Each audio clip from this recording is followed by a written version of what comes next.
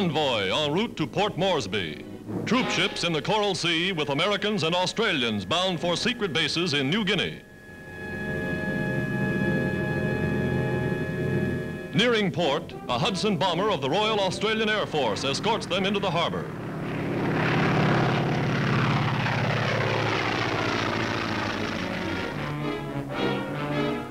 With Japanese less than an hour away by air, troops of the United Nations are pushing out to meet them. Even as they go ashore, the alarm reports enemy bombers on the way. In a few minutes, they're over. Their main target, the transport.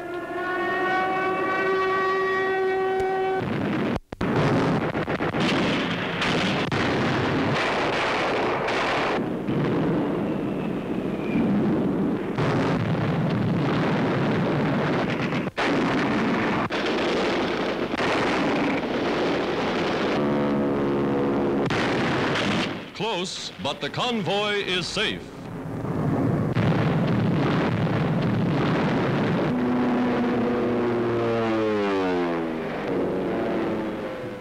Now putting to sea with a U.S. Navy cameraman, we see a new chapter just released of the great American naval victory at Midway, the attack on the carrier Yorktown. Filmed under fire, the battle that cost the Japs 10 warships, 4 carriers, and nearly 300 planes. Damaged by direct hits, the gallant Yorktown steams on. Her flight deck ablaze, the crew calmly fights the flames as gunners keep up their withering barrage of anti-aircraft fire. Tracer bullets weaving a pattern of hell in the sky.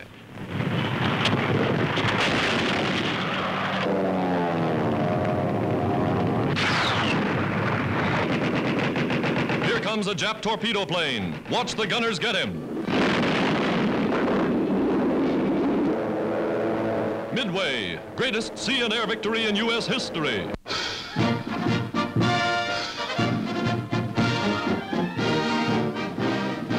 Brazilians expressed their sentiment against the Axis. Angered by the sinking of Brazilian ships, the people of Rio de Janeiro stage a demonstration of bitter protest. Floats exalt the United Nations V for victory.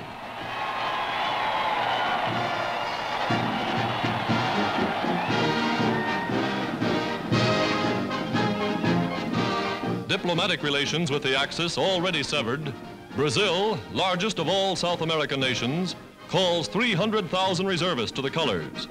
In a mass induction ceremony, citizens receive their orders, take the soldier's oath of allegiance. In Central America, Guatemala celebrates Army Day with an impressive display of fighting strength.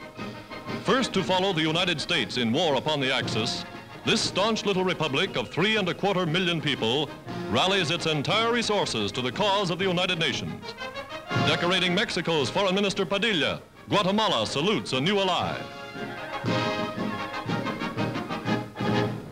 Then, with U.S. officers as their guests, they see the great flying fortresses that guard the coast.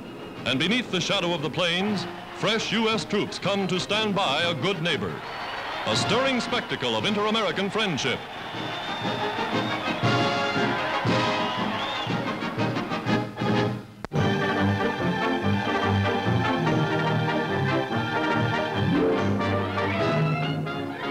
Panamericana is the theme of New York's newest and most colorful skating extravaganza. Stars on ice in dances of the tropics. Queen of the carnival is Argentina's exotic Maite Montes in her own version of the samba.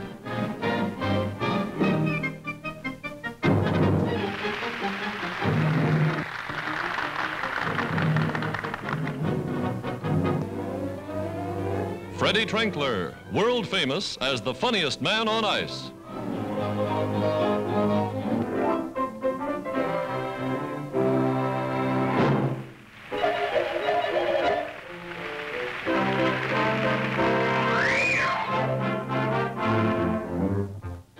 In tune with the times, the 3 privates in a drill that speaks for itself.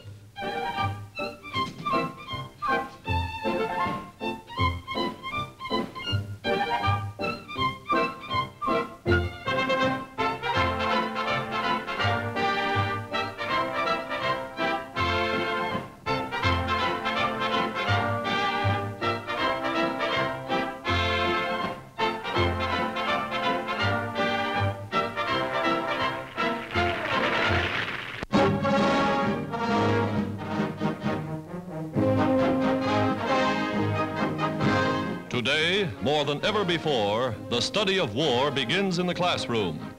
Here are U.S. Army Air Corps cadets learning to be navigators. Curtain compartments reproduce movements of the plane in flight. The student charts his course with altimeter and compass, learns all the complicated instruments of aerial navigation. Boarding laboratory planes, they go aloft to check book learning with practical experience. Soon they'll be ready to pilot their own ships, lead their own bomber squadrons around the world. America, training a vast army of airmen to keep pace with the biggest aircraft production schedule ever known. America, building an air fleet second to none.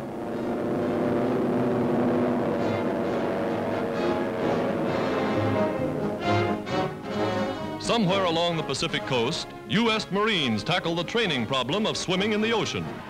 Many of these young sea soldiers are from inland cities and have never seen an ocean.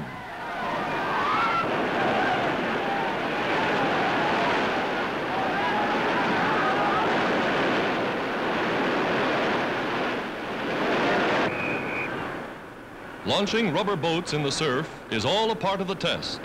Training that may someday save a man's life or the life of his comrade.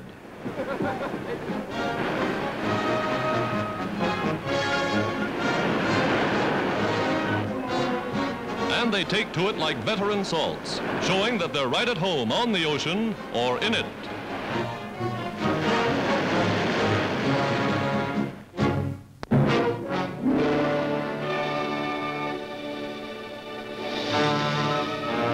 United States troops make their first appearance in India. And like any soldiers 10,000 miles from home, they shop for souvenirs to send back, gather eagerly about the native bazaars, strike up acquaintance with the snake charmer of song and story. Today, India is the last doorway for supplies to China's fighting millions. And in ever-increasing shipments, the supplies are pouring in. American tanks from the great arsenals of Detroit. Tanks by the trainload, rolling for fronts wherever they'll do the most good. By camel caravan, guns and ammunition begin the long trek across Tibet, strange blending of east and west. Asia's centuries-old beasts of burden, now bearing the traffic of modern war. As natives load giant air transports for the fighting front, British Indian troops, masters of jungle warfare, plunge into the bush, patrolling the Burma border. Guns on the alert, ready for action, contesting the Japanese threat to the front door of India.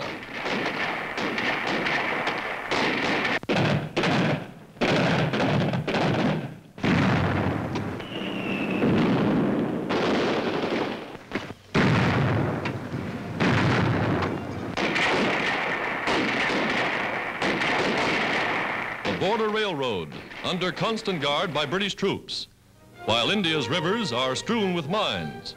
Punjab sappers rigging ingenious traps, wiring rafts with charges of explosives.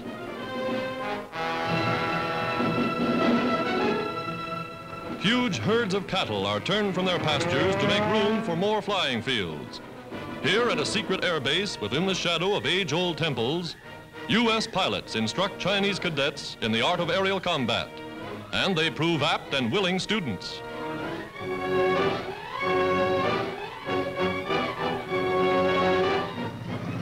Transports, bombers, and fighters, together winging their way aloft. Blasting the Jap with bomb and shell, they're holding open the Burma Road of the air.